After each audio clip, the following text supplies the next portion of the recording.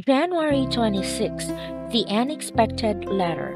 Your heavenly Father already knows all your needs. Matthew chapter 6 verse 32, New Language Translation.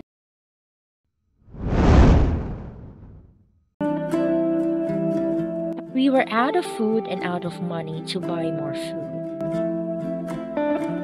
Not that we usually had a surplus of either money or food. We were newlyweds from two poor families who felt called into the ministry.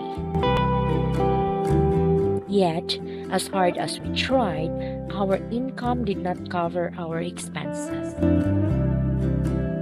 My husband was in his 4th year of ministerial training at a Midwestern college. His work at a college-run industry paid for his tuition and books. I found secretarial work with a large accounting firm in the heart of the city. My salary barely covered our living expenses. Unexpected medical bills had left us totally broke. As I handed the city bus driver my final token, I walked slowly to the back of the bus, wondering how long it would take me to walk into work the next morning. I figured I would have to be up by at least 5 a.m. to get there in time. I wish I had summoned the courage to ask the older secretary at the office for a few dimes until our next paycheck. But I felt intimidated by her. I didn't want any of my coworkers to know how desperate our situation was.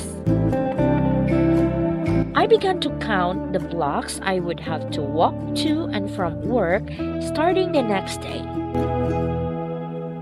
22, 23, 24. I couldn't bring myself to count any farther. As the bus pulled up to a stop in front of a small grocery store across from the college, I stepped out and with sadness watched it depart. Then, I started up the steep stairs to our apartment above the store.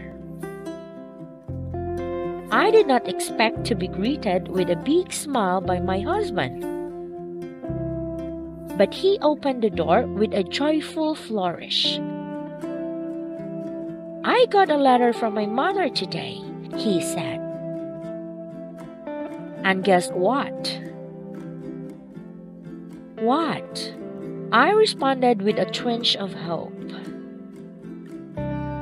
"She sold my sheepskin coat, the one I wore working during the winter on the railroad section crew, and she sent us the $10 she got for it."